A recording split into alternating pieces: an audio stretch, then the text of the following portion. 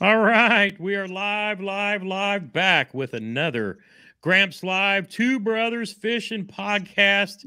I'm not going to read the whole intro tonight because, man, we're already late enough as it is. My mic wanted to force an update and keep hitting me with it over and over and over again. And of course, I haven't streamed since I think we went to Red Crest. So, anywho, joined tonight, Jeremy and I are joined by the recently crowned previous Bassmaster Kayak Series Angler of the Year. And of course, that's a coveted title. But then he had to turn around and add another one to go with it. Mr. Drew Gregory. Brother, what is up, man? Oh, not much, man. Yeah, I've been very, very blessed and fortunate to be holding this thing right here, man. I tell you what, it's been a crazy, couple weeks after that event here. So see if I can get it back where it was. But not complaining, man. Busy, but that's what happens when you win, and you got to be willing to, tackle all the podcasts, all the interviews and all that stuff. And then hopefully, just share the love and passion of this sport with others and represent Bassmaster well and just kayak fishing well. And hopefully I can do that to the best of my ability. So thanks for having me, guys. And the great thing is, I mean, you don't limit yourself to, one series, or you fish all of the things. I mean, you have been heavily involved in the sport for, you're one of the pioneers. I mean, you still look like a young guy because, most of you guys are compared to us old farts, but and still, I shaved, so that helps.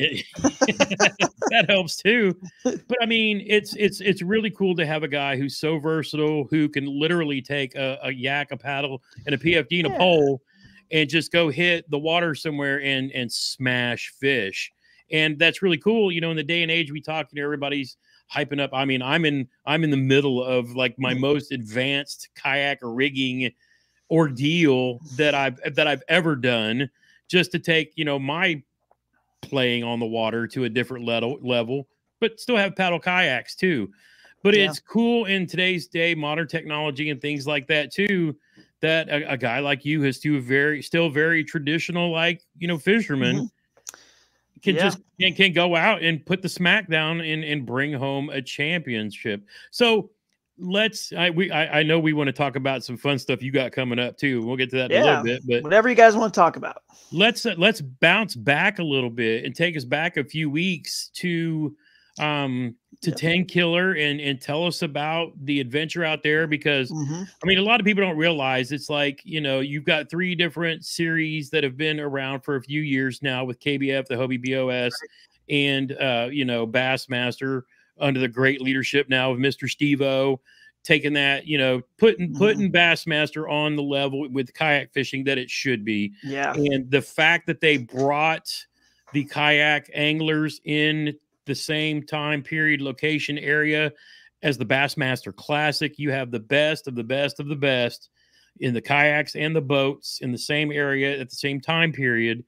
And man, that's just awesome. And who would have thought, we as a sport of kayak bass fishing, over the years, this is the pinnacles would keep growing like they are. You've still got, Team USA's getting ready to go down and compete for Murray to represent the US. And, it's what a time to be alive. I mean, with all of the stuff going on in the world, we as anglers can complain about forward facing and all the goofy stuff. When realistically there's a lot of crap going on in the world. How blessed are we to be able to get on the water, put all that nonsense aside, and just go catch some fish? I mean, that's true. It's what a lot of us do it for. A lot of us like fishing the derbs for fun and competition, fellowship with our favorite people. I always look at each one of these big tournaments as like a family reunion. I tell people I'm not going to go win these things. Sure, I could have the best day of my life and get super lucky and smash them for 3 days in a row. But still, the fact that we get to go hang out with the greatest people in the country, and celebrate, that's something to be said. And let me talk about 10 Killer, because I know that's what you're getting at. And I'll show you some videos or pictures if you want. But to your point, and this, we'll get to this later in the show, I know, but to your point, what's really cool about that Kayak Adventure Series is what you're saying now. You get to go out and you spend time with all the anglers, and the fellowship is what is really more, that's what you can guarantee at any event. You know what I mean? You're going to be there with your closest friends and the family.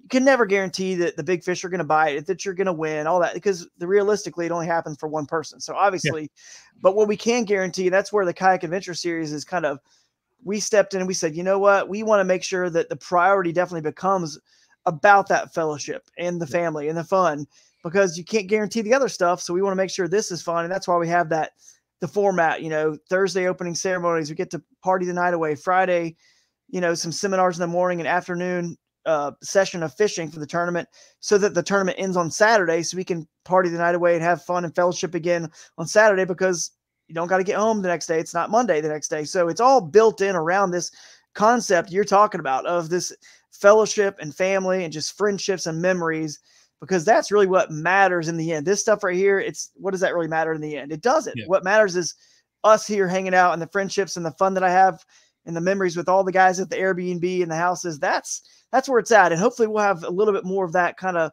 vibe, and nothing wrong with the other trails, of course, the more, I would call them the elite level trails that are kind of like, that I love to fish. Clearly. I mean, I enjoy that too. It's more of a challenge. It's not the same kind of like relaxed fellowship enjoyment that I think the Kayak Adventure Series will feel like. It's more of you're challenging yourself against the best, that kind of like enjoyment, and fun and challenge. It's just different.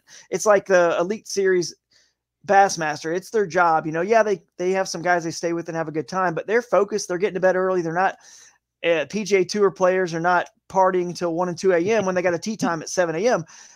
Once it becomes Daly style. Yeah, John Daly style. Yeah, someone else said that when I used that analogy. But the point is, you can have, you can't really have both. You know what I mean? It's either, once it becomes something that people do for a living, which it kind of is in kayak world, a lot of younger guys, folks that maybe, don't have the family yet and all that. And, they're like, okay, I can kind of like chase this dream right now and potentially make a living off that. Well, once it becomes serious, it's serious. And they, it's getting to bed early, it's working hard, it's rigging nonstop. And, with our format, hopefully we can kind of touch on this more of that boondoggle, hang out, camp out, but at the same time, someone's going to walk away with it, a lot of money too. So it's not like nothing. It's not like it's nothing. But anyway, 10 killer was great. I'll pull up some pictures and videos. Do you guys want to, how do you want me to do this, man? Do you want to tell like this, just the whole little quick story rundown of the tournament, do what you do. Jeremy may pop in and out. He just moved to a new place and he doesn't have internet at home yet. So he's been using his phone and been successful, but he may pop in and out. Just depends. Or he may just hop in the chat and watch. That's all good, man. I know I got the gift of gab a little bit. So sorry, Jeremy, I can talk between you and me. I think we'll be all right, man. So Jeremy, what's up? Yeah, there he is. He says his service is spotty. So, but yeah, so man, it was just, I did what I love to do. And like what you alluded to, I don't use any like fish finders and stuff like that. Got a Torpedo motor, and it's kind of like imperative to have some sort of motor these days, and the Hobie KBF Bassmaster sort of realm, you kind of have to have the motor these days. So I did get that. And basically what I did is I just went to an area of the lake that I knew suited my strengths, which was honestly just that river. I mean, I can catch fish on the lake, don't get me wrong, but I won Bassmaster Grand Lake right here in the middle, fishing the main lake. So I can do it. And I found fish in a spawning pocket there, but I just don't enjoy it. I got into, kayak fishing for, exploring wild places, rivers and creeks and wild water. So, when I go fish tournaments, I'm still going to try to fish the way that I enjoy fishing, which is those backwaters and wild places that only the kayak can get to. So I just knew I was going to fish that river. I knew the river had big fish in it. I knew the lake had big fish in it too. So, but I knew the river did. I just didn't know that the largemouth got that big in that river. I knew it had big smallmouth. It'd always been on my bucket list. So, first day I just went to that northernmost ramp that we're allowed to launch at, and just drove down a dirt road. It got as far upstream as I could, away from the actual ramp, and on the dirt road where people kind of access from the bank. And it got me further upstream, and I knew I was just going to motor up for 2-3 miles and start fishing then, because I figured all the other pre-fishing that whole first 2-3 miles was going to get pounded. You know what I mean? Every Yeah. day by all the anglers. So I was like, I don't even care if there's fish there because they're not going to matter in the tournament. Because if a bunch of people are there fishing the 2-3 miles, it's going to all get cannibalized or it's all going to get beat up in practice too much to where it couldn't hold up for 2 days anyway. So I started further up and then found fish there, caught like 91.5 inches in 4 hours. And then I had the rest of the whole event was, you know, me, and I'll pull this up. I will share a video file with you. So when you see it, you can pull it up. But the rest of that rest of the whole pre-fishing, I was never seen at that ramp again. I stayed away from that ramp and started exploring other areas. And actually the next day of practice, and you can pull up this video, I went and worked on my Torpedo and my Crescent kayak Shoalie that I use. And I just kept working on getting it faster and faster. And this is just me practicing, going back and forth. And I had someone film me that was there at the ramp. Another angler's dad was hanging out, and you heard me yell 6.7 there. So I got it up to 6.7 with the proper weight distribution, the proper, like the height of the prop and the angle, the pitch of the prop, and got up to 6.7 where I used to only get 6.2 out of my Shoalie. So you can get it even faster if you work on that weight distribution for any kayak, not just a, Crescent Shoalie. And, you just got to like really take your time. It's hard, but like, don't fish, just sit there and at a ramp and test the speed and then go back and make an adjustment, test it again, and keep doing it. And, I've got that rock guard on there from Innovative Sportsman and the steering triangle. And I was working with all those components and making sure everything was tightened down. Cause I knew now I needed to go up that river, and based on the rules, you got to float in and float out. So you can't, I knew I needed to make sure I could get up those shallow swift sections. And I needed every bit of speed I could. So the rest of the pre-fishing was spent going further up the river, where I think on that first day I went up 3.5 miles from that ramp.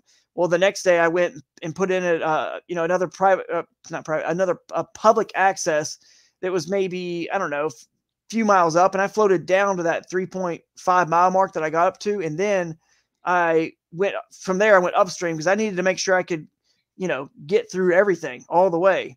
Yeah. And so then the next day I went further up, and then further up. So basically I was like at one point 15 miles upstream, but obviously I could never get that far in the tournament, but I borrowed a bunch of batteries. I think I had 7 Torpedo batteries with me, and it was a lot, but it was very strategic in how I like thought about this a long time in advance and borrowed. But I didn't have that many on the kayak at one time.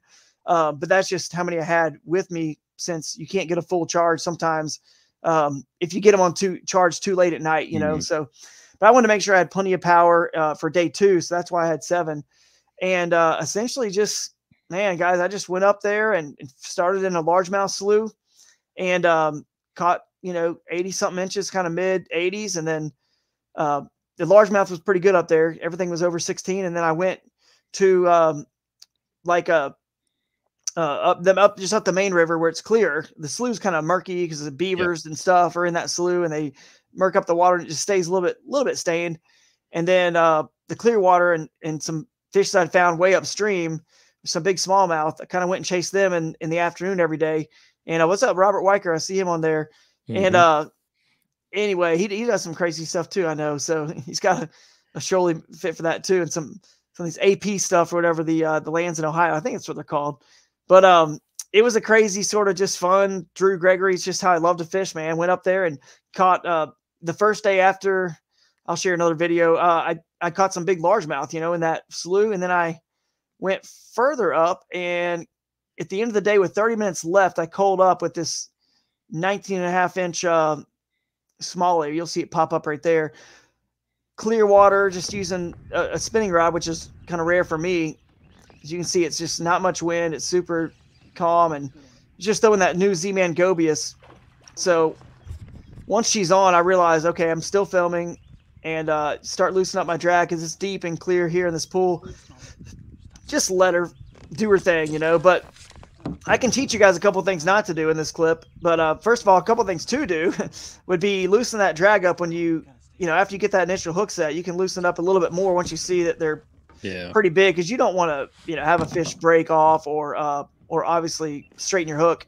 So I loosen them up. I mean, given that there's no structure around, right? If there's structure around, I may not loosen that drag up because I want to be able to horse them out of stuff when I need to. But I only got 8-pound tests, so what I'm doing a lot of times, you'll see me hold hold the spool. I like cup the spool, and then when I don't want them to go towards something, I can actually like hold the spool and pull them back. You know what I mean? Then reel it up. So that's what I'm doing. But in a minute here, I'll fast forward. She gets by a log, and this is something to not do. So I'll teach you something that I knew not to do this, but I did it anyway. I don't know why. Even this happens to the best of us. You'll see Elite Series guys do this all the time. What I'm saying is grab the line. You shouldn't do that. I mean, you're going to lose them more than not. But basically right there, she's about to go under a log. You'll kind of see it right here where she just boiled. She's digging towards this big old tree trunk you're about to see it right there. And I got her just barely over it right here. Ooh. And then I just started grabbing the line because I was freaking out that she was going under it. Yep. And the gobies falls out right when I lift her in with the belly. Oh my God, the gobies! Oh, you can see it fall off the side of the boat. Yeah, watch. I'll show it again. Oh. Watch this. Oh my God, the gobies just fell out.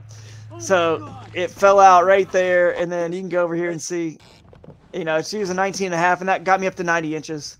So 19 and a half on the gobies.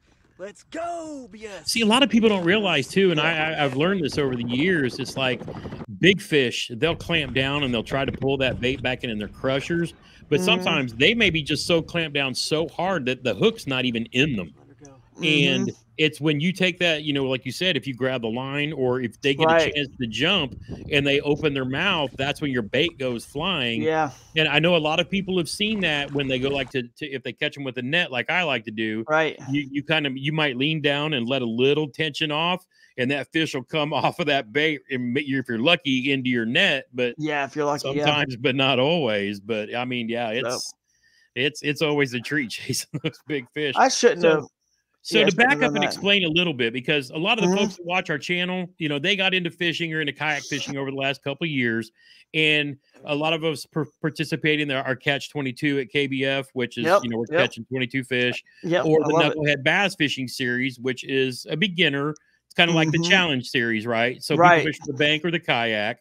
So, but what you had to do with the Bassmaster rules is there's specific launches that you had to go by. Yes. In KBF, a lot of times you could put in approved areas, but it's not just a very specific list. So the reason that you had to have 7 batteries is because you're only allowed to launch from approved ramps. So you wanted to get away from everybody and be, you know, way up away from them. That's why you had to carry so many batteries and make such a big run. Yeah, so, and just so you know, the Torqeedo has a proprietary battery, so it's only like 29 amp hours, and that's why I have so many. It's not like I'm carrying, you know, 4 or 5 100 amp hour batteries. You don't, and I mean, in reality, if Torqeedo either made one that was 100 amp hour, I would need like 2. You know what I'm saying?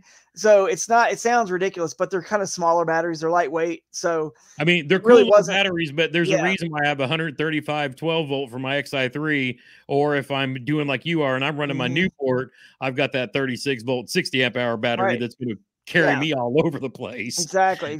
They've got a new battery coming out that's got more, you know, like amp hours, but I'm sure all you guys have been asking for that for a minute too, so that makes sense. Exactly. But I mean, what it does being so light, and well, here's the you can pause that. We'll show that clip in a second. That's a good one.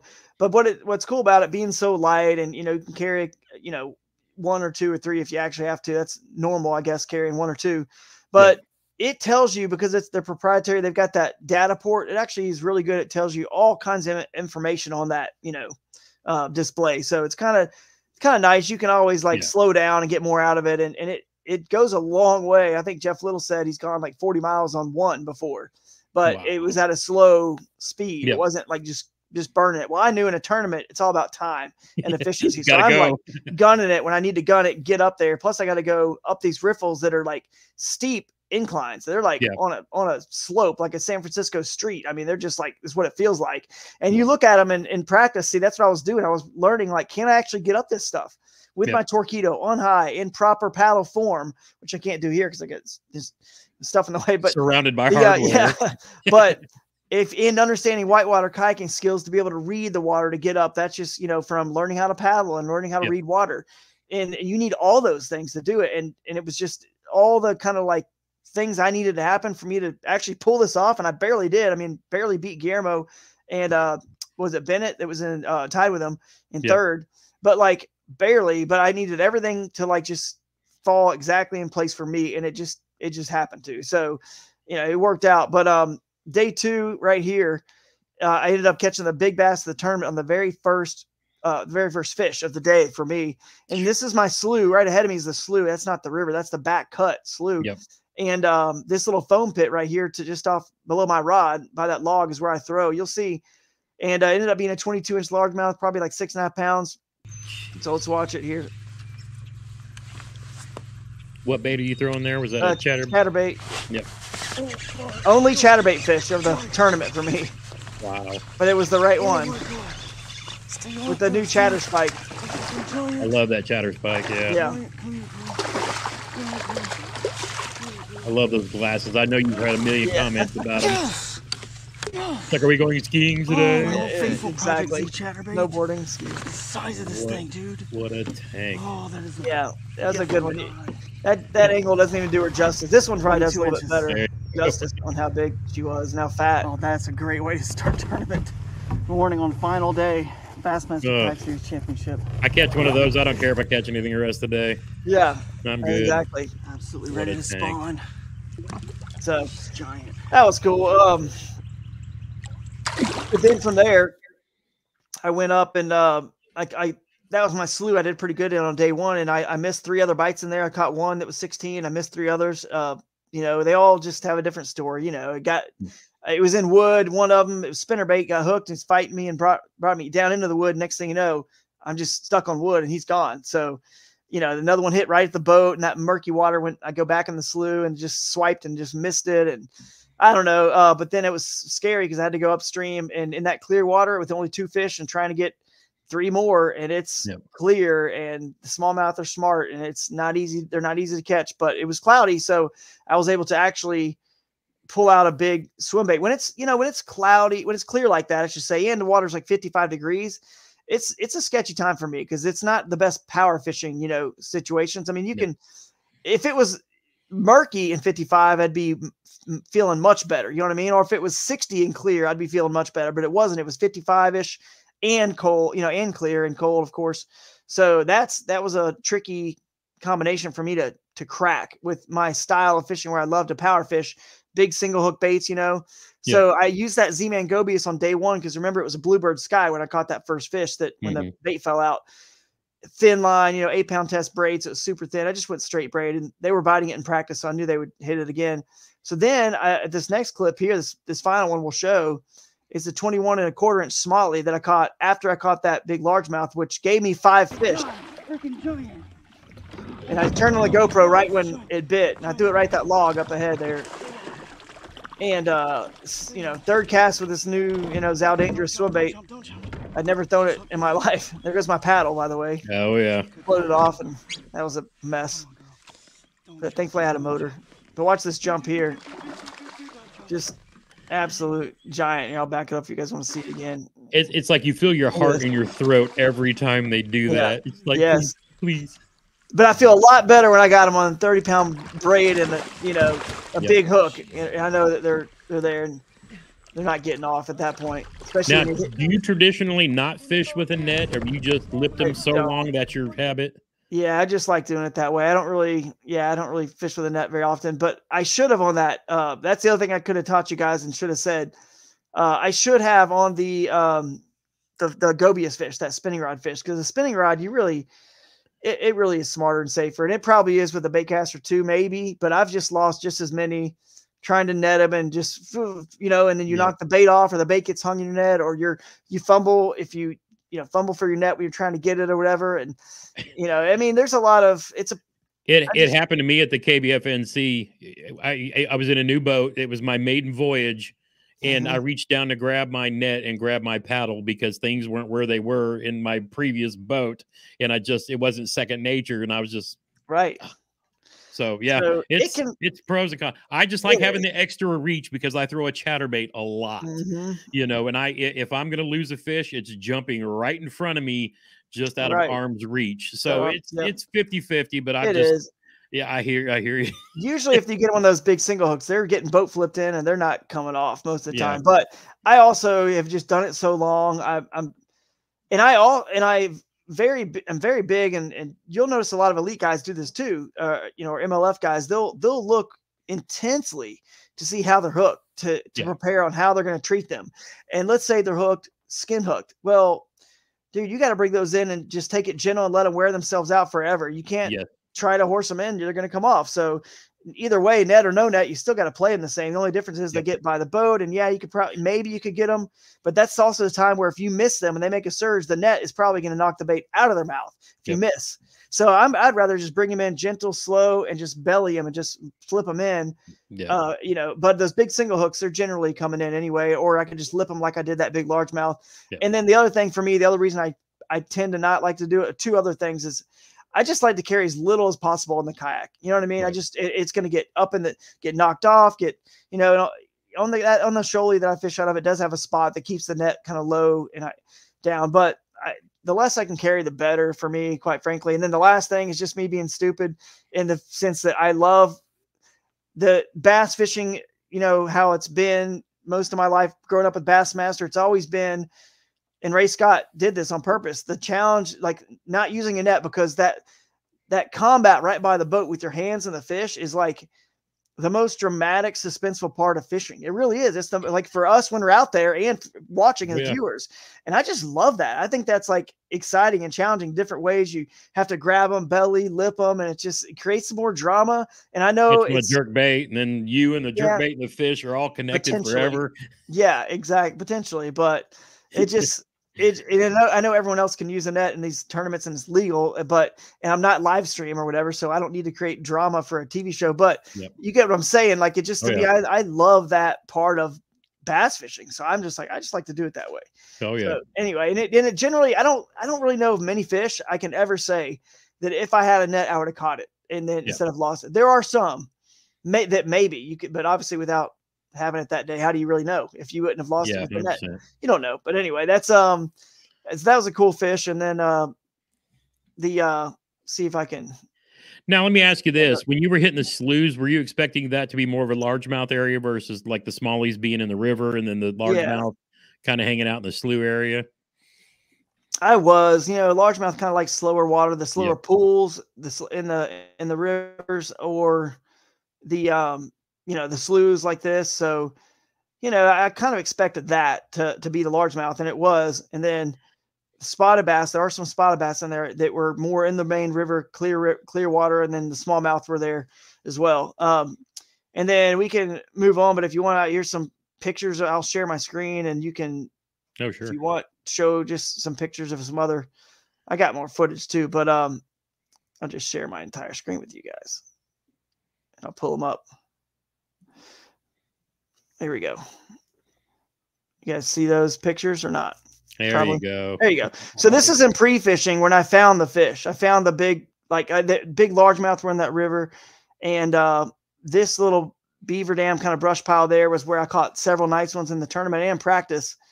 And I still need to go back and look and see. This is in practice, but I'm pretty sure I caught the same fish in the tournament. You can see I caught it on a spinnerbait, but in the tournament I threw a jig just to give him a different look. Yep. Even though I was there like 4 or 5 days prior, whenever it was. But I want to give him a different look. And then I knew when I caught that many, this is the second day of pre-fishing. And when I found the smallmouth on the main river further up, and it was like a 19 something. And that's that one largemouth getting caught on spinnerbait. So that was kind of some of my GoPro. Yeah, it was a good shot. Yeah, I'll go back to it. See. But this is some of my GoPro stills from, you know, practice here. So I just want to show you guys some of those. And then that's it. But then the tournament itself, I've got the day one, just a few here. If you guys want to see these, but that was the same fish I just showed you. I'm pretty sure it's the exact same fish. This is the one. This one I caught her during the same little piles right behind me. I'm in the same spot, and I threw a jig, and just to be different, and she bit it. So, and I caught 2 in a row right there. I'm pretty sure same fish, but in practice she measured like a quarter inch shorter. But I also wasn't like really trying to get everything out of her, you know. Yeah. So I think it was 1975. I'm pretty sure. I'm going to go back and look, but that because I'm curious. But largemouth are pretty homebody, so and it was 4 days prior. So she definitely had time to like reset for sure. Big time, that many days. And then, so that was that photo. The next one here is that big smallmouth at 19 and a half that we saw. And, face says it all. yeah, I was pretty pumped. And that's, that might be that same 19 from the front. Oh. And last one, and you guys probably love seeing photos though. So I don't know why I'm trying to, rush through it, but we all love visuals. That's that big one I got on day 2 there, at the beginning. That's me measuring that smallmouth. So I can move this. I thought you could move this thing out of the way. Yeah. And, that's when she was, jumping right at the boat. So I just took some stills just to have, and that's what she kind of looks like when you get a kind of a better. What a gorgeous pic. Yeah. I mean, that's amazing. Yeah, that was fun. And then I put this one in here too, just because like, look at the lips on this thing. I mean, that's when you got a big smallmouth and they look like a carp. Their lips are so thick and bony. So that was that one. And then that's the same fish from the other angle. So, and that's the jump. Look at that. That's cool. I love that photo. Yeah, perfect. Just to see the size of that thing coming out of the water. I thought I'd lost her because I don't really throw line through swim baits a lot. Yeah. And you see the bait just dangling there. So I thought she threw the bait. But that was the log she came off of, and then it's that big one again. So there you go. That's your that is awesome. Now we're into inception here. Yeah. But it all worked out, man. I caught 90 and a half. I upgraded one more time after I caught the big smallmouth, and then had to sleep on not knowing I was in the lead by like 3.5 inches over Guillermo, and I knew he had a great day on day 1, obviously, and so was hoping and praying that he didn't, coal up, and he didn't, and when the line's out, the 1 hour when they cut the leaderboard off. Yeah. So just blessed to, take the title. And it was nerve wracking because I just didn't know, because I had to sleep on that 24 hours until we got on the Bassmaster Classic stage. And Steve Owens did a great job, and Bassmaster as a whole. Yep. They're doing a really, really good job with this kayak series. The arena in Oklahoma was packed in Tulsa. I mean, like not like packed, like every seat packed, but I mean, like it was pretty darn full for the kayak series awards. I was like looking up, I'm like, cool. Wow, we're everywhere. So it was cool to be on the stage, and I actually edited that short minute video of that big bass, and they were able to put it on the screen behind me because I sent it to Steve. So it's pretty cool. Yep. They got a little taste of the Kayak Adventure Series, basically. Exactly, yeah. Right there in the it just makes it a better experience for everybody when you can see the fish catch, and so it's definitely something I'll never forget.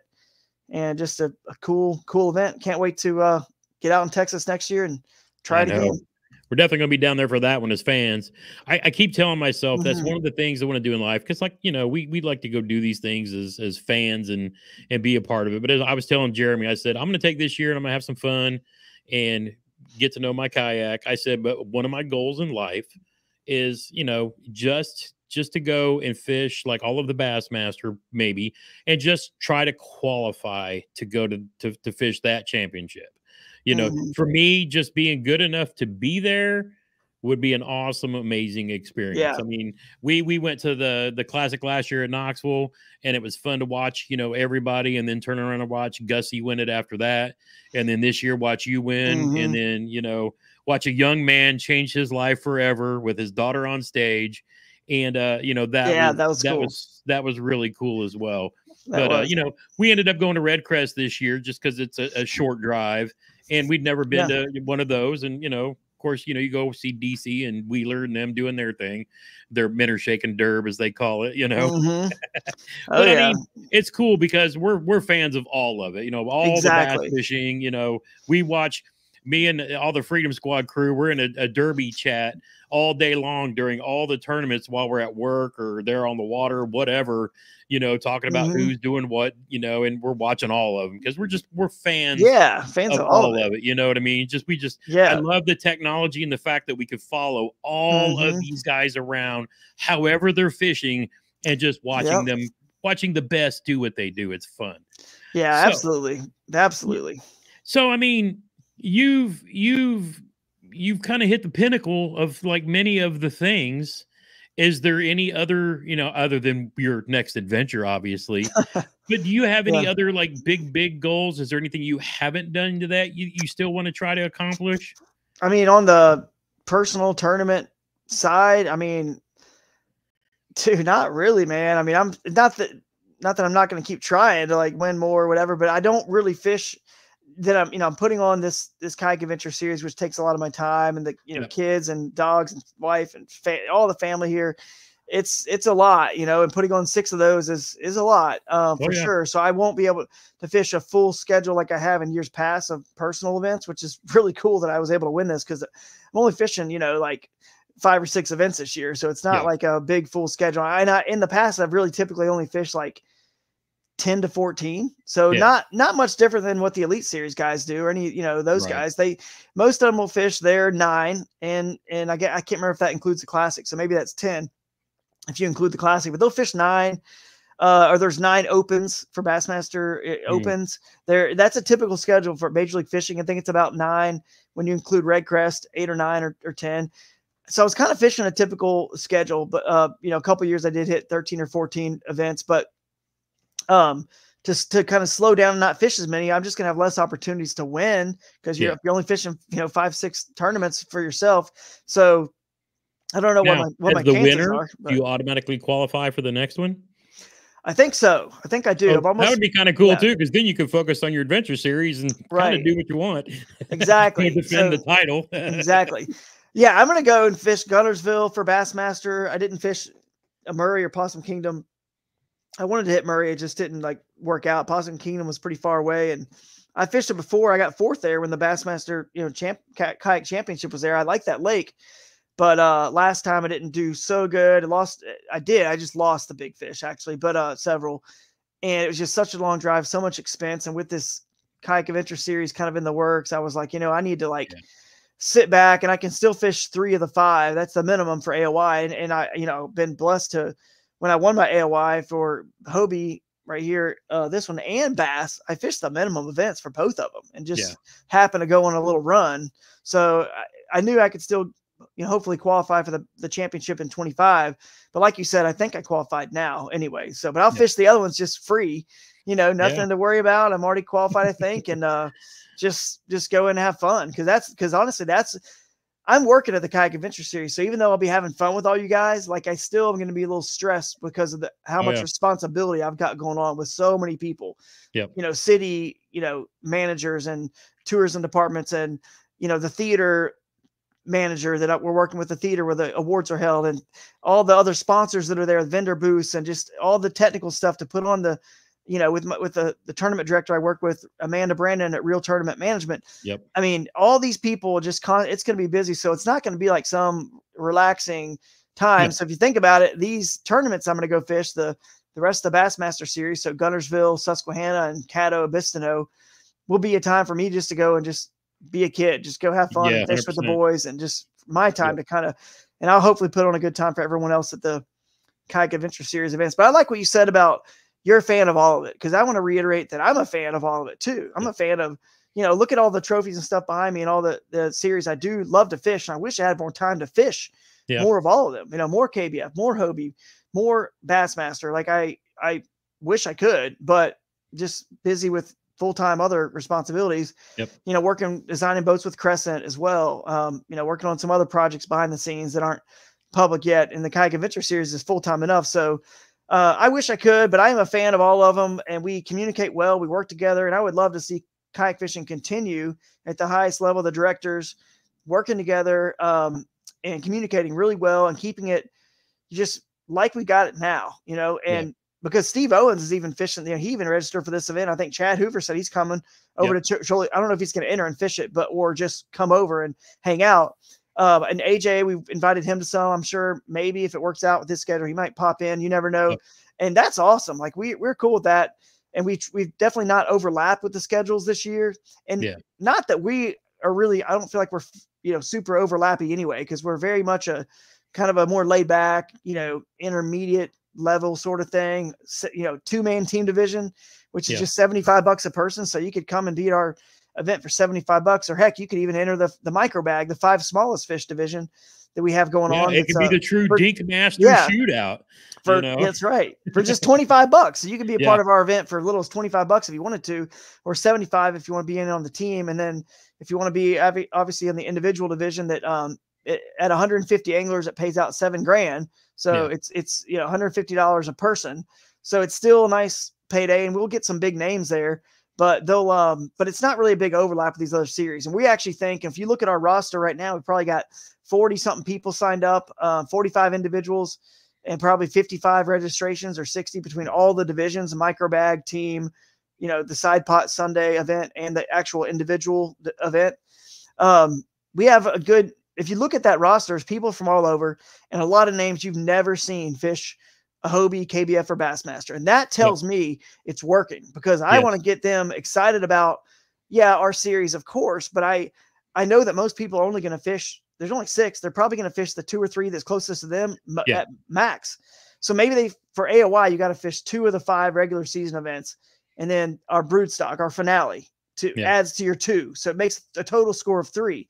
So at most people might, some people might hit 3.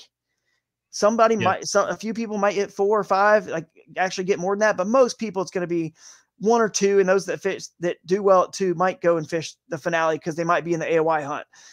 So it's a cool thing that we can grow the sport. And then of course they're going to love they're going to fall in love with these events and tournaments in general, and say, well, what else can I go fish? And maybe they'll start here and work their way up towards those other series. So, and like you said, I follow all of it. Exactly. And that's like with KBF, with the Knucklehead Bass Fishing Series, it's the same kind of thing. It's getting them started and into it. And, you know, once you get the first season over with and everybody sees the videos, I think that's one thing that the people that didn't get to come to the championship, they realized after, when they saw like all their favorite YouTubers and all these teams get together and all the pictures, and oh my God, there's Fluke Master and Chad Hoover, and you know, that's really cool. And you guys are going to have the same experience too after you have the first couple events. You know, you start seeing the YouTube videos coming out going, oh, this is a cool concept. And I don't have to be a Guillermo or Christine or Russ Snyder's to go do this. We can go and have fun. And you can compete against people on that level, but you can also compete against your buddies and with your buddies. You know, I'm sure me and Jeremy's going to team up for like a 2-man, whatever. And, you know, makes it for bragging rights, you know? So I think after you have your first couple events, and especially the fact that you're taking the time and you're fishing where people would want to go take a vacation to go fish. I have never been to Susquehanna and anywhere up there, but I mean, after Josh Shrenko from Indiana goes up there, and all of us Smalley Talk fans are like, that's one of our local Indiana boys went up there, and, you know, and I know he's a fan of what you got going on. Oh yeah. And other people too. It's like, oh, you know, this is a fun, you literally named it correctly, an adventure series. And we tell people when we, the Freedom Squad, travel around and go to these different places, we're not going to compete and beat Christine and Carol, Mona, Russ, and Drew. We're going to fish and have fun in places we never otherwise would have gone. But you get to hang out and meet, you know. It's like when you come to the boat show, you know, your fans get to come up and meet you in person. And that's then exactly right. Come and talk to everybody, you know, and it's really cool being able to do that. Exactly. And that's where what's cool is you're going to be able to meet, you know, your YouTubers, your top pro anglers at a lot of these events. You know, you will be able to see, you know, Alex Rudd or John Dalton from Creek Fishing Adventures. And you're going to see, you know, Russ and Jody Queen. And, you know, you look at the roster, Jeff Little, one of my favorite guys of all in the whole world. The best. Gene Jensen's coming to this first one. A lot of good, talented anglers are going to be at these events that have big followings and are really, really studs. Robert Weicker was on here earlier. He might still be, you know, he's a hammer, and he'll be down fishing some of these. A lot of good anglers, but the cool thing is when they enter, you don't need to freak out and worry, because the good news about the Kayak Adventure Series format is it's just 5 fish over that day and a half. That Friday afternoon and Saturday, you know, 3 to 7 on Friday and Saturday, your typical fishing tournament day, you know, till about 3. You know, if that would have been 10 fish, you'd be a little bit like nervous if I was an intermediate, because that's like even harder. But if it's just anybody, you know, I think most people can get 5 over a day and a half of fishing, you know, especially because we have a 10-inch minimum, not 12. So I think most people are going to get 5, but you might only catch 10 fish. And Russ or someone who, you know, obviously is a hammer in the sport, one of the best, he might catch 50. But if you have the right 5 of those 10, the right size, if you happen to get it right, you can still potentially win these events or score really well. No one will know how many total fish you caught. Obviously, you just need to get 5 good ones. And whether you catch 6 or 7, all day and a half or 55, it doesn't matter, but you have a better chance that it's 5 fish as opposed to 10. And that's one thing we did strategically. And we wanted to make sure people, if they couldn't make Friday afternoon session of fishing, they could make Saturday, and it didn't matter because it's still just 5 fish. I mean, obviously you want those 4 hours, but someone's going to win this year without even fishing Friday, or someone's going to win and cull all their fish from Friday, to which pretty much makes Friday irrelevant. You know what I mean? And so it'll help people, you know, especially the intermediate anglers who are learning about kayak fishing and making decisions.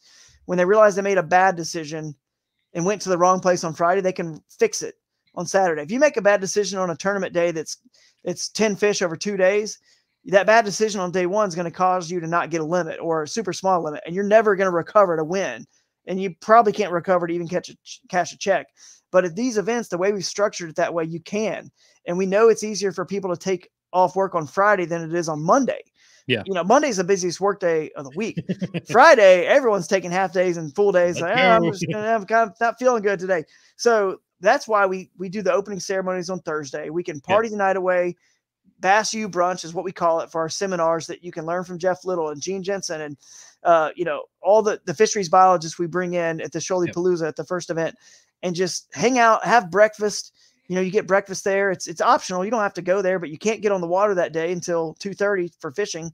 No pre-fishing allowed. So that, again, that's freeing you up to say on Thursday night, why do we need to go home? Why do we got to go back and do anything? Let's hang out and rub shoulders with these guys you're talking about. They're the big names in the sport, some of the best anglers, and you can learn a little bit and glean some information off of them by hanging out with them and just get to know them, because they're all super friendly. Everybody in this sport is, as you know. 100%. So it's a good time to, and it frees us up to be able to have that fellowship. And then the same thing on, it also, by the way, gives us a day on the water that's a weekday where there's not pressure from the public as much. Yeah. So that's going to be pretty cool. It gives us also an afternoon bite, which is really cool because there's a good afternoon bite. And sometimes we miss that, you know? So it's a new strategy that's going to kind of have to come into the tournament.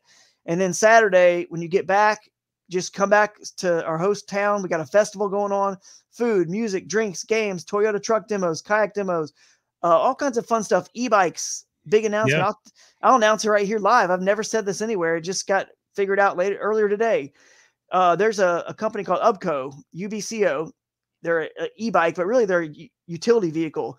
Yeah, I'll pull them up here on I'll share my screen and pull up the website if you want. They're hit my screen and I'll do it my entire screen there. I'll just go to upco.com and you'll see the Angler of the Year is going to win one of these bikes.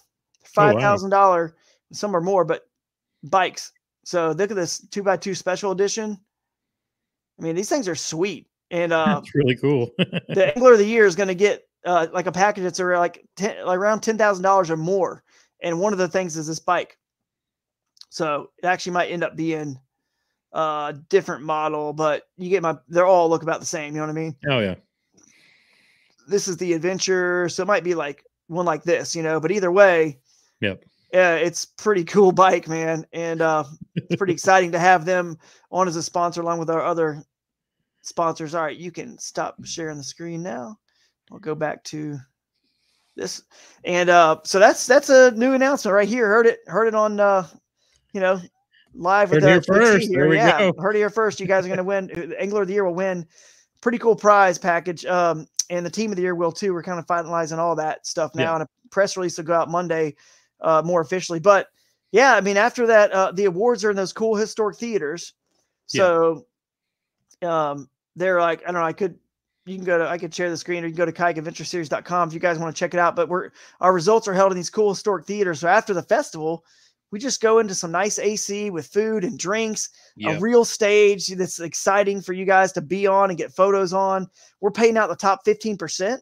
So like I said, that's pretty cool because, the top 15% will get a chance to at least walk on the stage, get their medal on stage and walk across the stage. So that's pretty cool. Get some photos. The other things to highlight too is you guys are making this very family friendly. There's activities for the kids.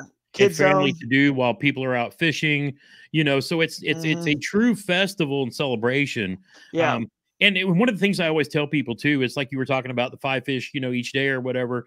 The other cool thing is you may not even care about that. You come home and catch your PB. Oh yeah. Smallmouth or largemouth or spot, wherever we happen to be. That's a memory that you have, forever, because we had that happen, last year when we went down to Gunnersville, and people who had never been there before, whether they don't care if they caught that 22-inch in practice. Yes. they went down there and caught a 22-inch bass, That's right. And we're going to the coolest like that. Yep. That's the memories. I mean, and 100%. For Georgia, a shoal bass, if you never caught a shoal bass, Shoaly-Palooza is when you want to, where you want to go. Cause that's a rare black bass species. It's, if you want, I got the website up, you can share my screen if you want to hit it, and you'll see that I can kind of manipulate it here to different things, but yeah, this is the kayak demos that you'll have. And then, you can see our concept. There's our locations, which we'll go over in a minute, but these are the theaters right here. So you can click on the events. That's and so cool. For Georgia, you'll notice you got, this is your chance to catch that shoal bass. It's a rare black bass species, and they don't get, if you don't know about them, they get big, like real big. They're like a smallmouth, and you'll be able to fish all these rivers, this beautiful water. I mean, look at some of this water you're going to get to fish here, guys. I mean, the Flint River is just absolutely gorgeous. It's a beautiful shot that Guillermo Gonzalez took of Craig Dye. I love that photo. It's epic there. He's in that new canoe. Is just cool, man. And that river is just beautiful. All of the water, and these shoal bass get, really big. And I'll show you some pictures of some of them. And we got lakes inbounds too. So whatever your style is, whether it's a lake and electronics, lake and electronics and motor, or you're more simple, or you just don't even have the funding to do anything more than just being simple, right? It's kind of forced you to be simple. And, you can get out and wade fish. You can stay tethered in our event. So that would be legal to portage over stuff if you don't feel safe and get out. So if you're a traditional paddle kayak guy, like our good friend OEF5, he takes that RS-117 everywhere he goes and paddles away. He doesn't care where it is. And he'll love, stuff like this too. Love it. And then, you can fish each of these fisheries in a kayak to your style. Like he said, I mean, it's going to be really cool. Yeah. If you've never caught a shoal bass, you got to do it. It's my wife with a 5-pounder. I mean, they're awesome fish, and they've caught them as long as 24 1/4. So I'm telling you, they're not small fish, man. They get big. There's a big one there, the big bug eyes, but there's a 24 1/4 when I was, just a young whippersnapper there. But, and I've caught two that are the same weight as this one, 7 pounds, 2 ounces. So, and all the event information is here. You got a joint event with the Peach State Kayak Anglers, and we have a joint event with multiple clubs at some of our stops. The Torquedo individual division, the X2 Power 2-man team division, the Z-Man Micro Finesse Micro Bag, and the Crescent Kids. The youth 16 and under is going to win a kayak from Crescent. That's awesome. At every event. So if there's 5 or 10, doesn't matter. Youth's getting a kayak. And batteries plus side pots that at extra tournament on Sunday. It's just 6 hours from when you check in on TourneyX. But it's just, if you want more fishing, do it. If you want to go play golf with your buddies on Sunday because you're all there together, do it. If you want to just drive home because you got a long drive, go for it. But you can also take these ACA classes that Jeff Little and Russ and Dustin Hoy are putting on. And that'll be pretty cool too. Hopefully you guys have heard about those. Speaking of that, I want you guys to think of something for me, because I know you guys are very good. I've loved following Jeff's videos where he's, showing different people in his, where he's hosting classes and stuff like that too. And I know, like you, Russ, Jeff, a lot of you teach these guys classes. Something I want you to put in your mind one of these days, guys like me, my brother, we have a lot of disabled veterans that we take out for recreation fishing.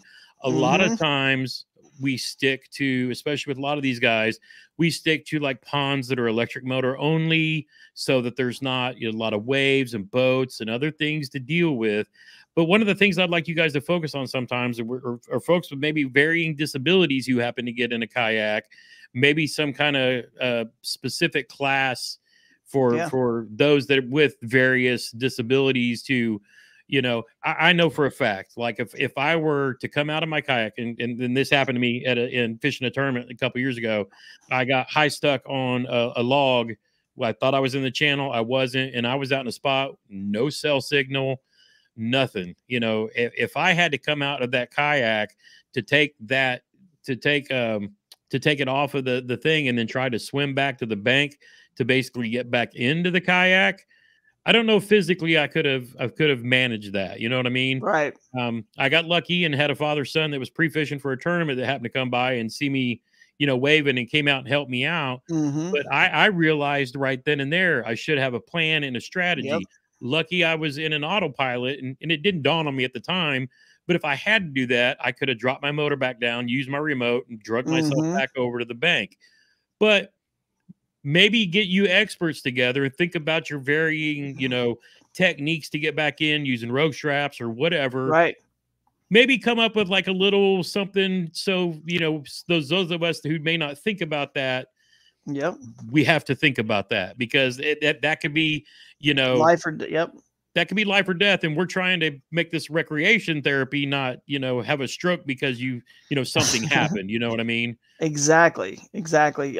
So, man, you couldn't have said that better. It's very important. Those classes, I mean, we're the leading cause in deaths of all the paddle sports disciplines. It's not whitewater, it's not recreation, it's kayak fishing. And that's because we don't know how to paddle. We don't know how to read water and understand things. We should. We just focus more on watching videos about tips and tactics on how to catch fish and lures and techniques and that kind of stuff. And really, I just explained to you how I won this tournament. It was all because I understood the paddling and the reading the water and understanding all that kind of, and it's helped me win so many events, understanding because that's also where the fish live.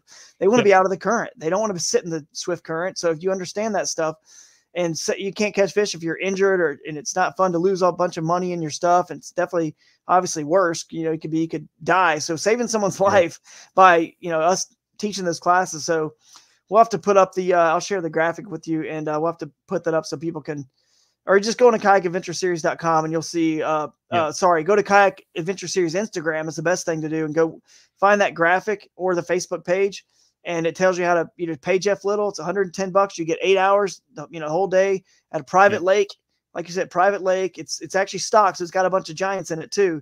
So you'll get some fishing tips and tricks and skills from Jeff Little, Dustin Hoy, Russ Snyders. I mean, three of the best in the industry. And you'll definitely become a better angler. I'm going to teach some too on the Sundays after, but that's what the Sundays are for.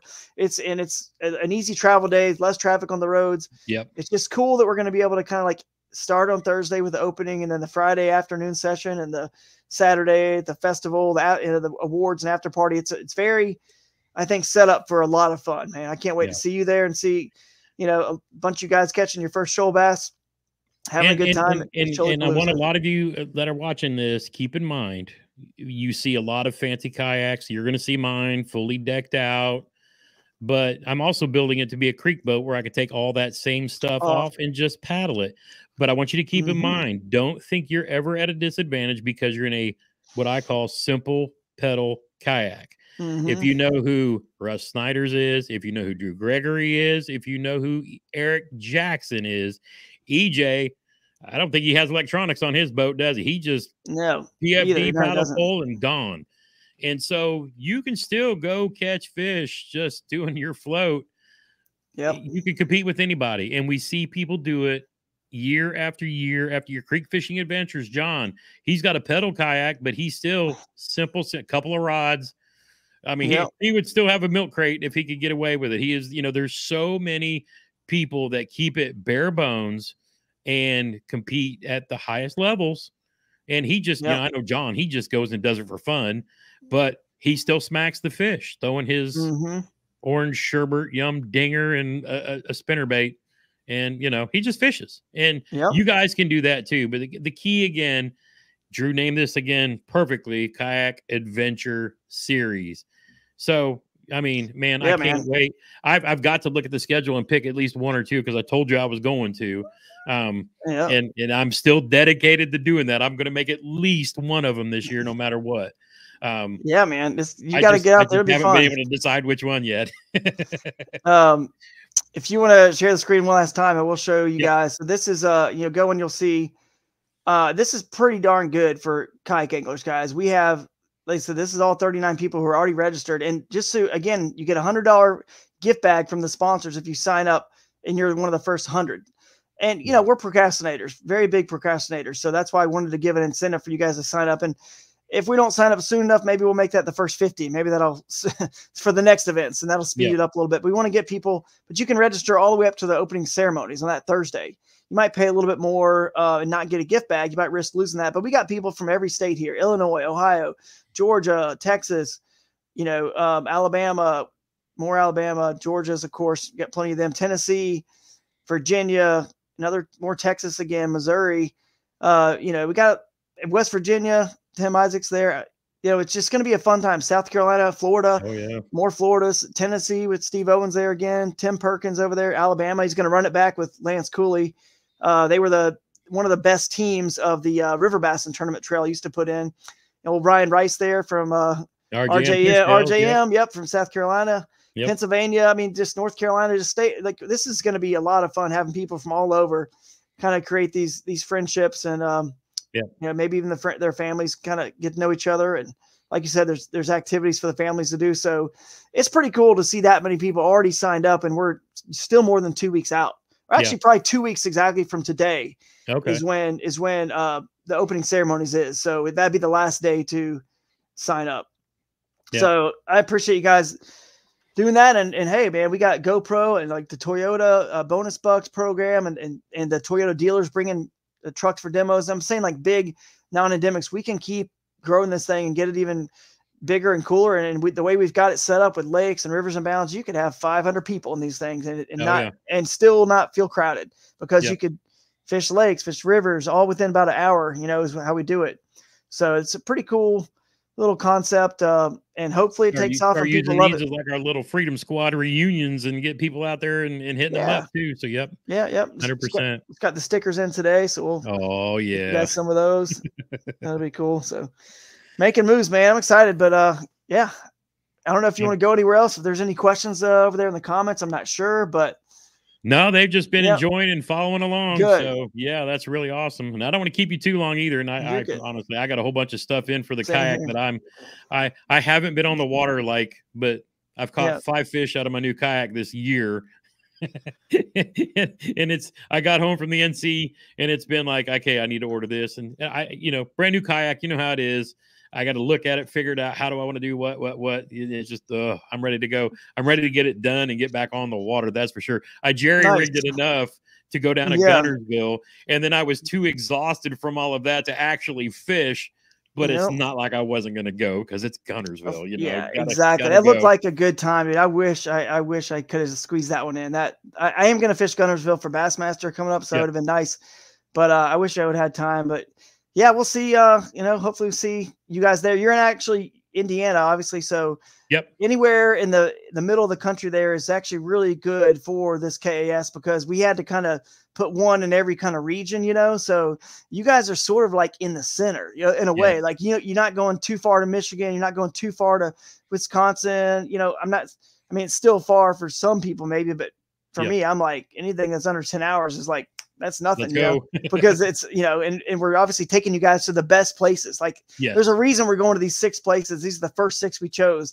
Poplar Bluff, Missouri is not far from Indiana. It's on the southeast corner, in Bowling Green, Kentucky for the finale. And the Susquehanna River is obviously always worth the drive, and then Georgia for Shoalipalooza. If you're in that middle of the country, that Kentucky, Indiana, Ohio, anywhere in there, Illinois, you're actually in one of the best spots to fish this series and never have to go too far. You can get to like 3 of them without doing some crazy long, expensive 20-hour drive, which is, again, it's not like the poor guys from Jersey driving to Possum Kingdom. We're pretty much close to a lot of great fisheries. That's for sure. You guys are. So it's nice. So hopefully we'll see a bunch of folks from those states there. And, it's where I live too these days in Northeast Ohio. I've been here for 3 years and enjoying living up here. So man. I'm gonna get up there and fish with our friends Wendell Fishing, and there's a bunch of good guys. Sean Boggs from Miller Tech is up there in that direction. So there's a lot of folks around too. So looking forward to it. Well, I'm not gonna keep you any longer. Again, all right, thanks, buddy.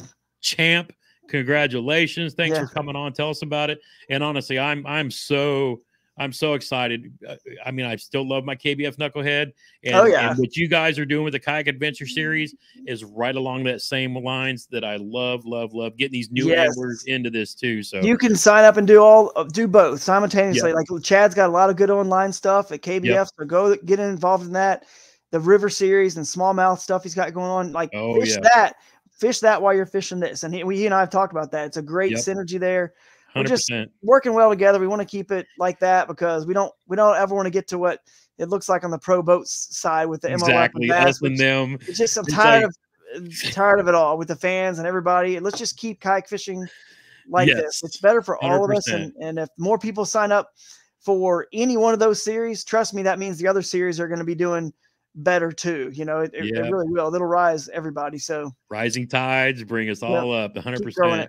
Yeah, buddy. Drew, appreciate you tonight. Thanks for hopping in with us. We appreciate it. Everybody watching, thanks for joining us. As always, get outside when you can and make some memories. One cast at a time.